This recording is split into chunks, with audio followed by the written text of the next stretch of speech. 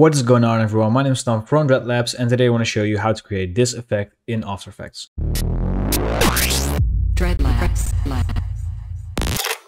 So about a year ago, I wanted to do a similar effect to this, and the only results that I was getting on this glow effect were like plugin based. I thought it would be like way simpler to do like an easier low budget version of it. So I just thought let's share it with everyone on my channel. So to get this effect, I basically went into Photoshop, I created some text, and I ran a Photoshop effect that you can get on my web store, which is the Dreadlabs Y2K Chrome. Basically, I'll show you real quick how it works.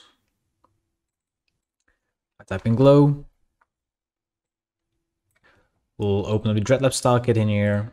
We'll click run. So basically I added the colors a little bit and softened up the edge, which gave me this result. And I dragged that into After Effects. So I'll make a new composition with the just like bare text. So the way that I've done this is really easy. I'll just get the text here, the original one. I'll duplicate it by pressing Ctrl D on my keyboard. I'll put the blend mode to, I think screen is fine. In effects and presets, I'll search up directional blur. And basically I want to get the blur length and I'll make it 120. And now I'm going to duplicate that text layer again. And in direction, I'll add 120 degrees as well. And duplicate it once more.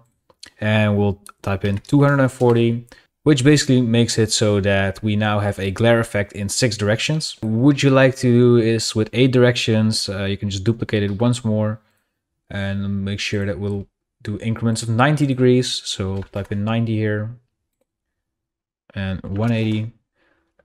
So we'll type in 45 here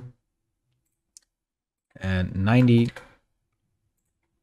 and 135. And this will give you like that 8-sided glow. Let's just do one more because I think we need the 180 as well. And to exaggerate this effect a little bit more, you can also add like an extra length on one of these. So for example, 240 instead of 120, and you'll get that like extra side glow. The next thing is just play around with the opacity to your liking. And if you would like to animate this, I'll just show you real quick how it goes with the other one.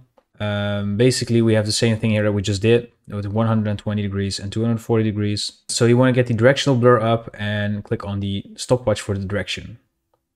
I'm going to do that for all of them. And now you can select all of them and press U on your keyboard and this will pop up probably. And we'll go to the 10-second mark or something. And we'll type in the direction 1 rotation extra.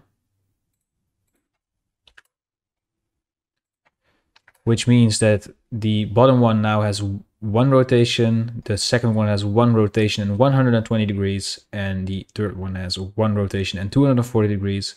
So each one has done 1 full rotation, and if we play that back, you can have the effect rotated.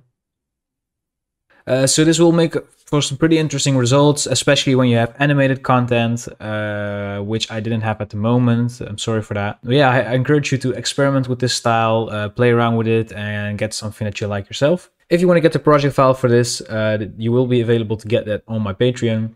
If you become a patron, you'll get access to all of my project files from all of my tutorials, not just this one. You'll also get a 15% discount in my Dreadlabs web store, which contains a lot of assets. You'll also get a Discord role. Do you have any questions, or do you feel like you have some suggestions for the next tutorial, or maybe something to improve this effect upon? Let me know in the comments, or you can join us on Discord. And with all of that being said, I want to thank you for watching. This was Tom from Dreadlabs, and I'll see you guys in the next video.